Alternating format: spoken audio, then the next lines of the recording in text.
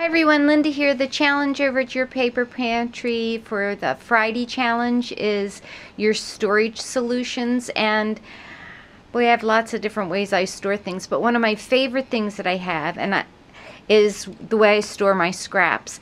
This is one of those cubes you get from Michael's, or Recollections cubes. I'm not really impressed with the quality of them. They don't seem to be holding up. But what I do like about this one is I've taken the plastic drawers out of those 12 by 12 plastic drawer ones because I don't like those either, the plastic stands.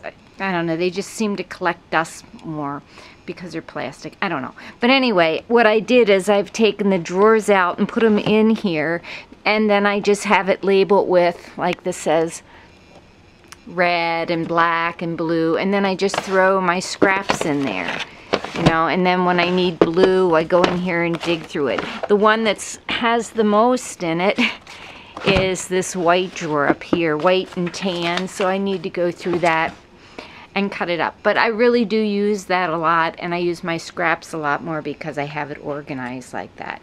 So that's one of the ways I organize. Another one of my favorite things is this old file box that I got. I really love antiques, so, and if I can afford it and it's something I can use, I really like it. So this is an old file drawer, like from a card catalog, I think. Let me see, does it have the... Yeah, this is an old card catalog thing. I can tell because it's got the, you know, like a little post in the bottom of it. Anyway, so up here I have all my embossing folders, and what I did is I made like little file folders, and I embossed the front of it. And most of them, that one I don't have, but most of them I have it labeled, and they're in alphabetical order so I can kind of find them.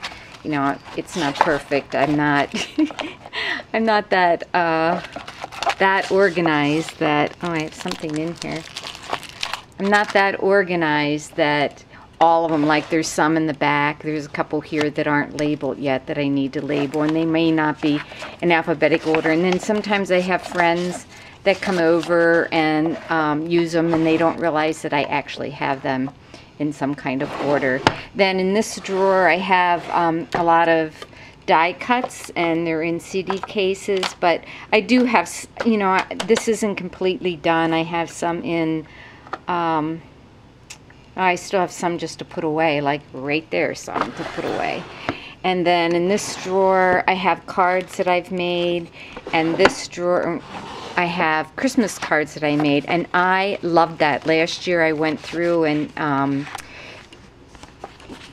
got in a weekly Christmas card challenge, and so I would just put the cards in here, and when it came time to write Christmas cards this year, it was great. I just took the drawer out, took it upstairs, and wrote away, put the addresses on it. So I really like this. Then the other day I picked up this little, just a little crate, I think it was $1 at St. Vinny's, and I'm putting some of my die cuts.